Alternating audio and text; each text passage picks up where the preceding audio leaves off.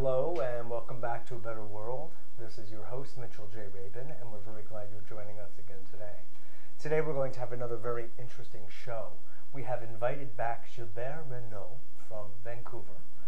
Gilbert has a background as a naturopath, actually originally as a dancer, then a naturopath, massage therapist.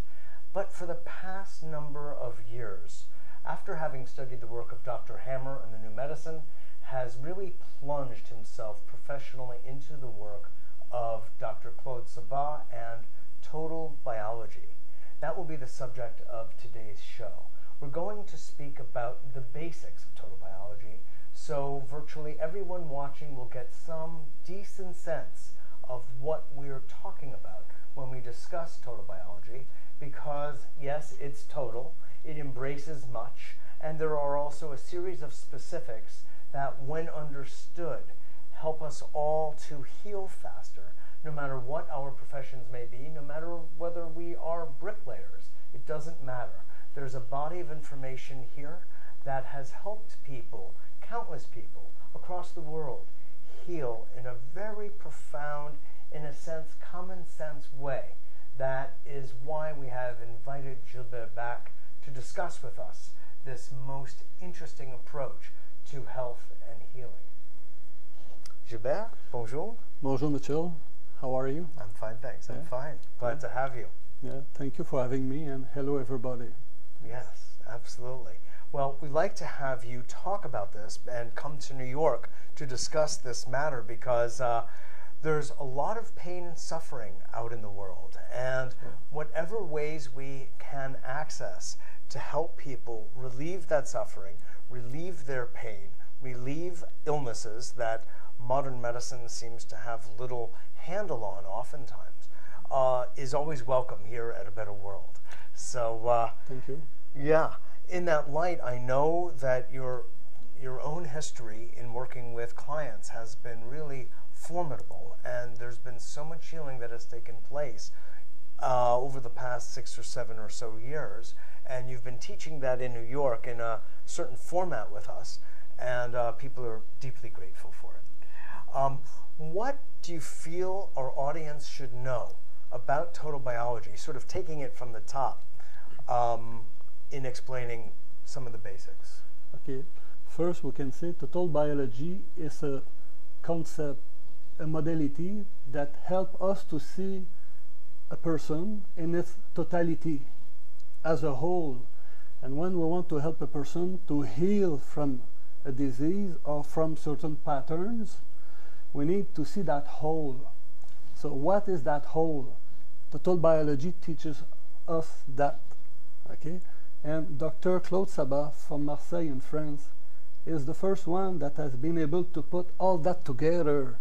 And it took a certain 30 years of deep work in order to put that together. Some parts, some components of total biology come from ancient knowledge that has been reintegrated today in the concept of total biology. And Dr. Sabbah is always a researcher that tries to integrate the good material of some other researchers. And the latest findings as well, found in science and biology, etc. Exactly. Dr. Sabbah keeps adding constantly something that can improve the system.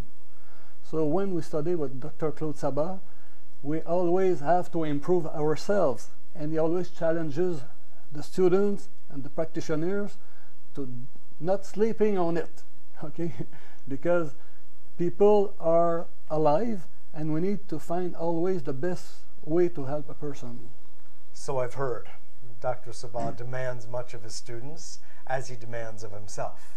This is fantastic. Voila. Yeah. So what are the basic points of total biology that one would first want to understand?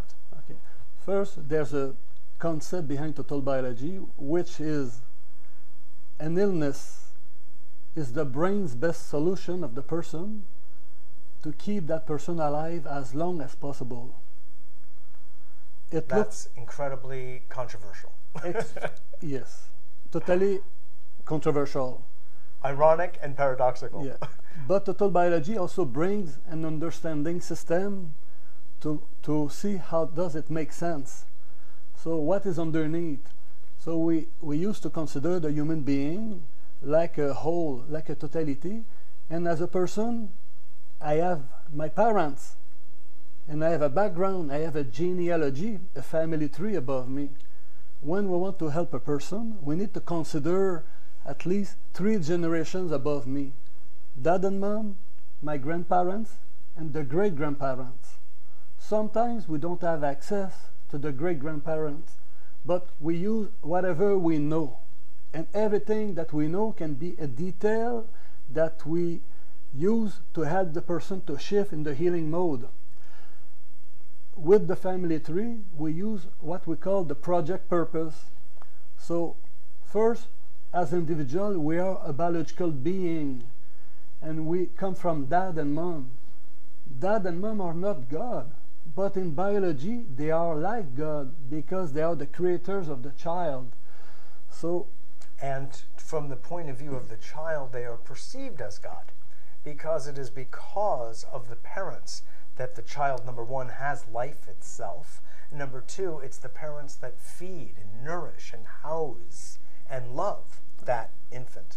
So that is very important to keep in mind what you just said, and because it's constantly there for the child. Right. So from the moment, let's say a little bit before the conception, the parents, they experience an ambience in their life with their siblings, with their work, together. What is the ambience of conception? Total biology teaches us that at the moment of the conception, we receive our biological mission in life. And then there are 9 months of pregnancy. How does mom feel during these 9 months? How does dad feel himself? How does dad make mom feeling during these 9 months? We need to consider all this. And then delivery. Am I expected as a boy or a girl? What are the first words of mom or dad on me? And then the first year of the child. From conception to the end of the first year of life, we call that the project purpose. During that time, the first biological law is applied, which is the psychological conflict of the parents become the biological conflicts of the child. So, and what you just said, for the child, dad and mom are like God. If something happened to my parents while I'm in the womb or during my first year of life, I risk to die. So the biological brain downloads from the parents into the baby's brain all the overwhelming conflict at that moment that the parents cannot handle. So this saves the parents' burden and make it lighter. So shares the conflict, shares the burden with the offspring. And at that moment, dad and mom feel a little bit released with that burden, so they can keep working, bring the money and the food back at home, so we can feed the family. Feed the child, exactly. The family is safe, so the human species is safe. It's a biological program of nature. Okay. I want to add something here and kind of synthesize this. So what we see is essentially looking at the relationship of the parents prior to conception, actually, originally, and you mentioned the ambiance of conception. Well, the ambiance of conception is the ambiance of the relationship of the parents prior to, you know, the lovemaking, and then the lovemaking itself, and then the entire dialogue that is taking place between the mother with the embryo, actually, starting then into the fetus, and the relationship ongoingly of the parents during the entirety of the pregnancy. Not to mention the larger extended family. Everybody has an input, because the reality of the situation is that that mother and that child in the womb are one. They are not separate. They're one being. So the blood from the mother, the food from the mother, the air of the mother, the thoughts of the mother, and the feelings of the mother are the child's. And I'd like to make a comment here, Mitchell, because what you said is very appropriate to what I'd like to add to Mitchell's comment, is when the child is in the womb, whatever the mother sees or wishes or suffers, for the baby's brain, it's me as the baby. So the baby doesn't make a difference if it's me or if it's mom. Okay, so exactly. That's the idea, that it is truly one. It's not like sort of. It is one, and then differentiates, of course, after the umbilicus is cut, etc., later. So this is all in the domain of prenatal psychology, it should be said. Absolutely. And that actually brings up, Gilbert, sort of a historical point, which you mentioned when you said that Claude Sabbah pulled from ancient knowledge. So it's both ancient, because here we have a biblical idea of the sins of the father, or let's just say here, the pulling out the moral part of it is the emotional conflict of the parents become the potential physical conflict of the child. So we also see that this entire form of inquiry is essentially Freudian. It's also part Jungian. It's essentially a psychosomatic, psychoanalytic perspective on understanding the relationship of psyche to soma. Yeah, and the genius of Dr. Sabbah with that knowledge, he used all the knowledge that he had from Freud and Jung, and he tried to apply it at a biological level to make it more comfortable to work with. Yes. Because if we remain at the psychoanalysis level too much, we don't use all the teaching that the body teaches us. Exactly. And it's so comfortable to work with the biological brain, the body part, and the emotional trauma at the same time.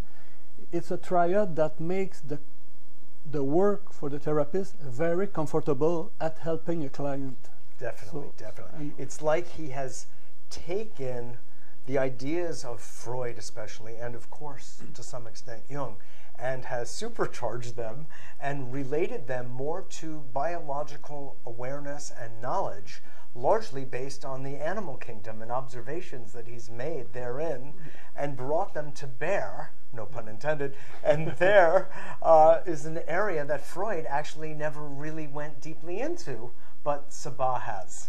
Exactly. And Dr. Sabbah has studied most animal behaviors in nature. And he said he recommends quite often when we watch a documentary about animals to turn off the volume to see the animal behavior the way it is really in nature. And when we watch that, our biological brain records everything that makes sense for the biological brain and the biological human behavior. Yes, yes, yes. So I love this. I really do. It's bringing together psyche and soma, psyche and the precious understandings that Freud had developed about the relationship of psyche, soul, and the body. And the psychosomatic literature of the 30s is very rich, except it only goes so far. And in my view, with my background in psychology, I see that what Dr. Sabbah has done is taken it a quantum step forward, based certainly on the work of Dr. Hammer, where they have just nailed it down in a way that is actually rather irrefutable. Yeah. Would you say? I totally agree with that, Mitchell. Yeah. And I'd like to complete the little explanation earlier regarding the project purpose. Please, that's so important. Because at the end of the first year of life, the biological brain of the child says, whatever happened until now that I've recorded, I'm still alive. So it works. So that means let's repeat that by cycle all my life. So the biological brain will have a tendency to repeat by cycles what happened during the project purpose. The first 9 months of life. And the purpose is, if I repeat that, I will be still alive and my parents will be still alive months after months in my life. Okay? Exactly. And we have to add at this moment that when the parents hear about that law of the project purpose, many of our parents, of us, feel guilty or feel responsible for the problems of our children. But in biology, we say there is no blame and there is no victim. They are just laws of the biology, because we are the children of our parents, but they have been the children of their parents, who have been the children of their parents. So we can go... So the cycle goes. So far, yes. All what counts for the biological brain is the survival of life from generations to generations. Exactly. And it will keep using what works until it gets educated perhaps to another level, and then it will apply that to see if that works. So what we've got always then, Gilbert, is a recapitulation of the original situation. Absolutely. Absolutely. Which is Freudian, which is more than that, it's biological. So what are other aspects of total biology that someone who's just sticking their nose into it for the first time would want to know? I'd like to complete the triad in biology that I use to help the clients. Sure. As we said, we use the family tree. After that, we use the project purpose. And after that, we use the lifetime line. If a person came today at 50 years old, we say, okay, write the major dramatic events of your life from now until birth. And we use that lifetime line, the project purpose, and the family tree. And we have in these three components mostly everything to help a person to heal. There could be quite a book that outlining all that. Yes, it's a tremendous work. And the therapist, the practitioner in total biology, helps the person with these tools, okay, and many other small tools in between. So this is what we're referring to as the cycle of autonomy. When a person becomes free of their parents' shelter, food, and money, and has stood out on their own, stepped out, and then the brain that works in cycles, by definition, then starts a new cycle. It sets the clock back to zero. Exactly. From the moment the person becomes independent from dad and mom, from food, money, and shelter, the biological brain set the clock resets itself. Reset the clock back to zero, and whatever I've experienced between zero and the first cycle of autonomy, let's say if I became autonomous the day of my 20 years old, at 20 years old I start another cycle, and from 20 years old, let's say for between 20 and 21 years old, I will experience almost the same type of trauma that I've experienced between 0 and 1. I experience something at 25, it corresponds on the second cycle to something on the first cycle at 5 years old. Okay, so the goal of the cycle of autonomy is to help the client who has an important illness at 50 years old to understand that I had some trauma maybe at 25 years old, 12 years old and a half, 6 years old and a quarter. Exactly. Okay, and we realize that after a while that we are like on a track, and it's not by accident that I experienced today an illness or a pattern or a problem in my life. It comes from somewhere in my life, and the job is to identify it. And as we identify it, we allow the person to verbalize the emotional trauma and all the negative emotions that I went through. In a sense, what I really hear you saying, and what I understand total biology to be doing in large measure from a kind of a therapeutic point of view, Gilbert, is accessing the story, the inner, secret, often story of a person's inner life, of their thoughts and their feelings that they've kept so often inside themselves. Because one of the main points also is that we are as sick as our secrets. So when we share our secrets, our inner life, and make it explicit and make it available, we're actually giving it the shine of day, bringing it to light, and then it's a relief. And that relief is what allows the stress to reduce in the brain, so that the possible disease process or program that would have otherwise gotten triggered doesn't actually have to. Yeah, fantastic, Mitchell, because he said we are sick as our secrets, and to reach is one of his mentor in his life, Carl Gustav Jung. Yes. He said, what does not come back to my awareness comes back as destiny. So Exactly. the secret is a little bit that we need to bring back into awareness.